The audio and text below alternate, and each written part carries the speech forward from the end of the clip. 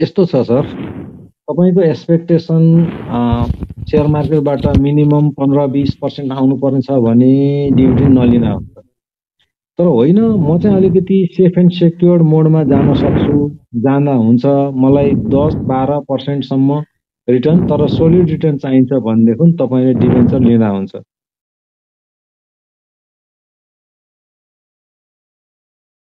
775-800 मा पाइराखेको थियो, अहिले 900 भन्दा तल कुनै पनि डिभेन्चर छैन है। र जुन डिभेन्चरको 10% भन्दा माथि छ त्यो 1000 भन्दा माथि माथि गइसकेको छ। किनकि मार्केट जहिले पनि स्मार्ट हुन्छ कि मान्छेले के बुझिराखेका छन् भने डिभेन्चरमा राखे पनि फिक्स रिटर्न हो, एफडी मा फिक्स डिपोजिटमा राखे पनि फिक्स रिटर्न हो।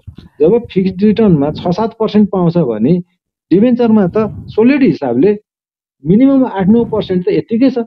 मिनिमम डिभेन्चरको रेट भनेको 8.5% छ भने 6 वर्ष 8.5 त यसै जितिन्छ। अनि त्यो 8.5% रिटर्न भएको चाहिँ अस्तिसम्म 750-800 मा पाइराखेको थियो। जसले 800 को रेन्जमा लिए त्यो 3 वर्ष पछाडि म्याच्योर्ड हुँदा त तिनीहरूले 1000 फिर्ता पाउँछन् भने पछाडि 20% त त्यही नै छ। 3 वर्ष पछाडि म्याच्योर्ड हुन्छ भने 7-21 7% त एडिसनल भइराखेको छ त डिभेन्चरमा। 10% इन्ट्रेस्ट पनि पाउने। अनि 800 रुपैयाँमा पायो भने 3 वर्ष पछाडि म्याच्योर्ड हुनेछ। मैले एक्जाम्पल भने है, कोही 8 वर्ष पछाडि म्याच्योर्ड हुने पनि होला डिभेन्चर। पायो भनेदेखि त 7-8% त फेरि एडिसनल रिटर्न पनि हुने। तर कहिले मेटेरियलाइज हुने त त्यो भन्दाखेरि 3 वर्ष पछाडि हुने। तै पनि त एउटा सेफ एन्ड सेक्योर्ड भएर बस्नेलाई त गजब छ नि त्यो। 10% अहिले आइराखेको छ। 10% को डिभेन्चर 1000 रुपैयाँमा 800 मा पायो भने त यसै 12% पर्छ त्यो। 12% लगानीमा रिटर्न पनि आउने। अनि 20-22% चाहिँ नि म्याच्योर्ड भएपछि नि पाउने भनेपछि त त्यो त 6% मा ब्याजमा राख्नु भन्दा त त्यो त धेरै सुनमा सुगन्ध भएन र। त्यो भएर त्यो कुरा स्मार्ट मार्केटका स्मार्ट इन्भेस्टरले बुझिसकेका छन्। त्यो भएर कुनै पनि डिभेन्चर 900 भन्दा तल छैन आजको मितिमा हेर्नु भने, तै पनि ढिलो भएको छैन। अब यस्तो डिभेन्चर हेर्नुस् जसको अलिकति रिटर्न चाहिँ हायर पर्सेन्टेजमा छ, रेट रिलेटिभली लोअर छ। मैले अहिले पनि देखिरहेको छु 10% डिभेन्चर भएको 925-30 रुपैयाँमा ट्रेड भइरहेको छ। तर दुःखको कुरा के छ भने लिक्विडिटी छैन। कति दिन भयो मैले त्यो पाउँदैन हैन। तर म्युचुअल फन्ड यसपालि दिन्छ सर देला त? हजुर म्युचुअल फन्डहरुको प्रोफिट खासै छैन नि त भन्नाले मार्केट यस्तो छ हैन। यसपालि रिटर्न म्युचुअल फन्डले राम्रो देला र? किन नदिने सर? म्युचुअल फन्ड सबैले त हैन। अब तपाईले म्युचुअल फन्डको कुरा गरिहाल्नु हो। 10 रुपैयाँ भन्दा माथि पार भ्यालु भन्दा माथि, अझ मैले त 11 रुपैयाँको बेन्चमार्क राखेर हेर्छु नेट एसेट भ्यालु न्याब। 11 रुपैयाँ वा हाराहारी 10 रुपैयाँ 89 पैसा 10 रुपैयाँ 90 पैसा भएका म्युचुअल फन्डहरु कम्तीमा 7-8 वटा छन् जसको प्राइस चाहिँ 9 रुपैयाँ भन्दा तल चलिरहेको छ। 1-2 वटा चाहिँ 9 रुपैयाँ भन्दा माथि माथि छ, 9.40 9.50 पनि छ है। 9 रुपैयाँ भन्दा तल प्राइस चलिरहेको छ। नेट एसेट भ्यालु चाहिँ नि 11 रुपैयाँ वा हाराहारीमा चलिरहेको छ भनेपछि त 20% यसै सस्तोमा पाइरहेको छ।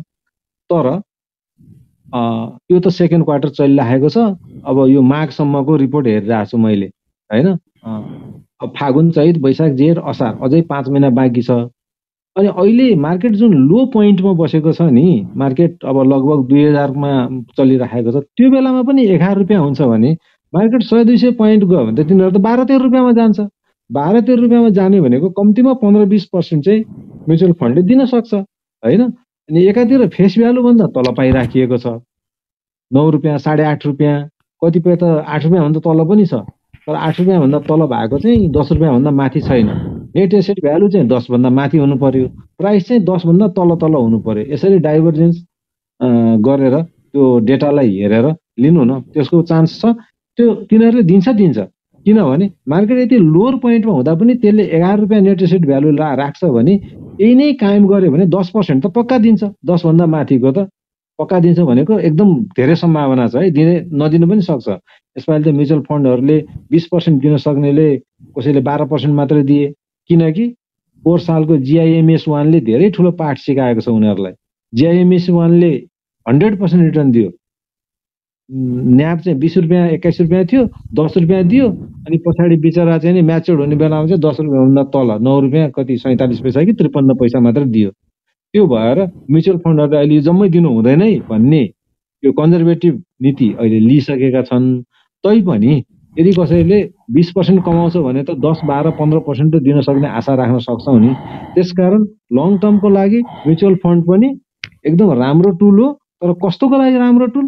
जसलाई 10, 12% रिटर्नले चित्त बुझ्छ उनीहरूको लागि एकदम सेफ एन्ड राम्रो टुल हो। जसलाई 20, 30, 40% चाहिन्छ उनीहरूको लागि डिभेन्चर पनि राम्रो टुल होइन, म्युचुअल फन्ड पनि राम्रो टुल होइन। सर धन्यवाद सर। केशव सर नमस्कार। नमस्कार हजुर। हजुरलाई मैले एउटा क्वेसन राख्न चाहेँ सर। नेपालको कमर्सियल ब्याङ्कलाई कसरी हेरिरहनु भएको छ? झन्नै बुक भ्यालुको नजिक आइपिओ कमर्सियल ब्याङ्क यतिखेर किन्ने अवस्था हो कि होइन? र यसले भविष्यमा लामो समयसम्म लङ्गर टाइम फ्रेममा राख्दा डबल हुन सक्छ कि सक्दैन होला सर? लगभग हजुरलाई कस्तो लाग्छ यस विषयमा यसो जानकारी दिनु होला सर। सर अब यो कमर्सियल ब्याङ्कलाई त मैले एकदम क्लोजली हेरिराखेको छु होइन। तर अब तपाईँ कस्तो खालको इन्भेस्टर? कसैलाई के लाग्छ भने ए ल 240 रुपियाँको नेटवर्थ छ, मैले 250 मा पाइराखेको छु। अरे यार मैले त साउको साउमा पाइराखेको छु, किन नलिने?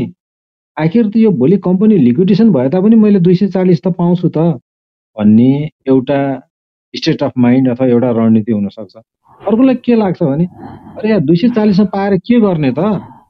डिस्ट्रिब्युटेड इपिएस त नेगेटिभ छ, यसले 1 रुपियाँ पनि दिँदैन भने पछाडि यो वर्ष थर्ड क्वार्टर फोर्थ क्वार्टर आउँदाखेरिसम्म यस्तै अवस्थामा बस्यो भने त यसले के पनि दिँदैन अनि सस्तो पाएर चाहिँ के गर्नु त मैले भन्ने पनि अर्को रणनीति हुनसक्छ होइन। त्यसकारण नेटवर्कको हाराहारीमा आउँदैमा त्यसको डिमान्ड मजाले बढ्छ भन्ने कुरा होइन सर होइन। किनकि त्यसले चाहिँ भोलि कमाउनै सकेन भने त्यो नेटवर्क त स्ट्याग्नेन्ट हुन्छ। आखिर हामीले लगानी गर्ने पैसाको अपर्च्युनिटी कस्ट पनि त हुन्छ नि। माने हामीले त्यो कमर्सियल ब्याङ्कमा 1 लाख रुपियाँ लगाइदियौँ तर त्यसले केही पनि दिएन, नेटवर्थ बढ्यो 2-4 रुपियाँ बढे नै होला तर त्यसले केही पनि दिएन भने त्यसलाई हामीले एफडीमै राख्यो भने 6-7% त आउँथ्यो नि त, त्यो त लुज भयो नि त। भन्नाले इन्भेस्टरले अपर्च्युनिटी कस्ट र अपर्च्युनिटी रिटर्न पनि हेर्छ होइन। त्यो हिसाबले यदि कसैको स्ट्राटेजी त्यस्तो छ भने उसको लागि त्यो भएन।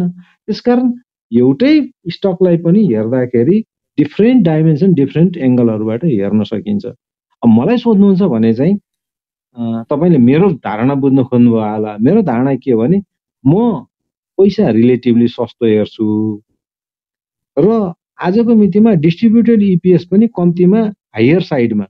अब यो हायर साइडमा भन्दाखेरि मैले यो सेकेन्ड क्वार्टर रिपोर्ट अब थर्ड क्वार्टर त आएको छैन, 10 भन्दा तलको त मैले त्यति भ्यालु दिन्न हेर्नुहोस्। किनकि 10 रुपियाँ कमाएको छ भने त्यसले मलाई 5 रुपियाँ देला, त्यसले 5 रुपियाँ दिनुभन्दा त म एफडीमै राख्छु होइन। 10 भन्दा तलकोलाई चाहिँ मैले भ्यालु दिन्न। 10 भन्दा माथिको अनफर्चुनेटली एकदम कम छन्, 4-5 वटा मात्रै कमर्सियल ब्याङ्कहरू छन्।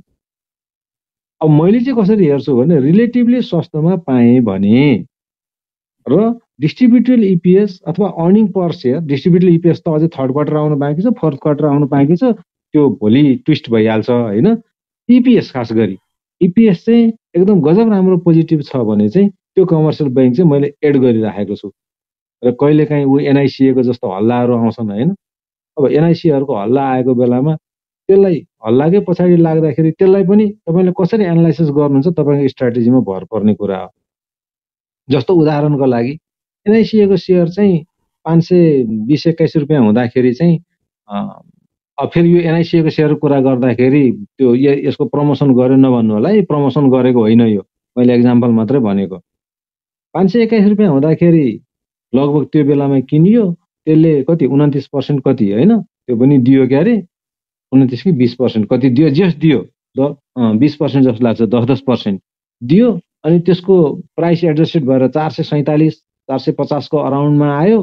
अनि त्यो फेरि बढेर लगभग 500 पुग्ने जस्तो बोनस पत्ने जस्तो अवस्था भएको थियो। एनआइसीएको हल्ला चल्यो, सर्ट सुट घटेर चाहिँ नि त्यो चाहिँ 404 सम्म झऱ्यो के अरे।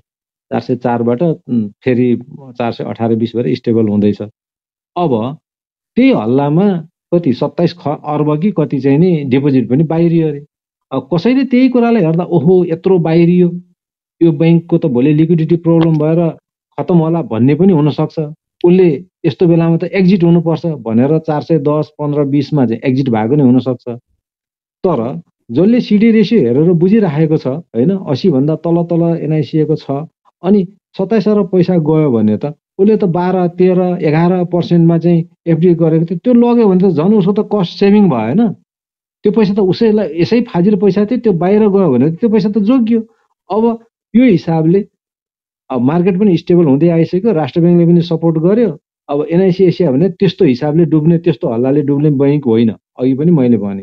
अब यसको थर्ड क्वार्टर रिपोर्ट राम्रो आउँछ, मलाई चाहिँ त्यो अनुमान छ। अब यो बेलामा चाहिँ नि 404, 410 भएको बेलामा तपाईँ होइन यो ढल्छ भन्ने विश्वास लाग्दैन भन्ने हो, तपाईँले किन राख्न सक्नुहुन्छ? त कसैको लागि थ्रेट चाहिँ कसैको लागि अपर्च्युनिटी पनि हो होइन।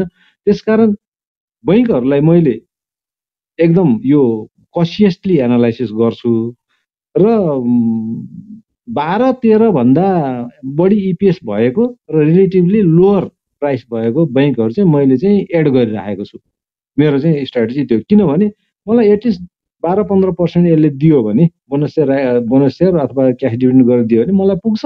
रेट अहिले घटेको बेलामा छ, बटममा भएको अवस्था छ होइन। राम्रा राम्रा बैङ्कहरू नबिल हेर्नुहोस्, इबिएल हेर्नुहोस्, एससिबी हेर्नुहोस्, इभन यो के अरे अब प्राइम नै हेर्नुहोस्, एनआइसिए नै हेर्नुहोस् होइन।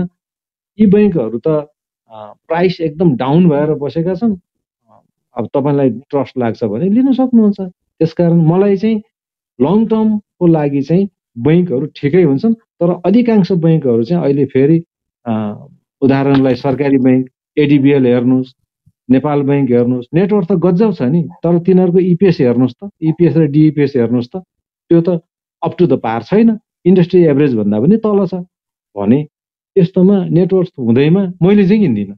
अब कसैले किन्न सक्नुहुन्छ है, मसँग डिसएग्री गरेर किन्न सक्नुहुन्छ, त्यो त सेयर मार्केटको ब्युटी नै हो। मलाई नराम्रो लागेको अरू कसैलाई राम्रो लागिरहेको हुन्छ, त्यसो भएर त बायर र सेलर हुन्छ मार्केटमा होइन। ल सर, मैले लामो बोले।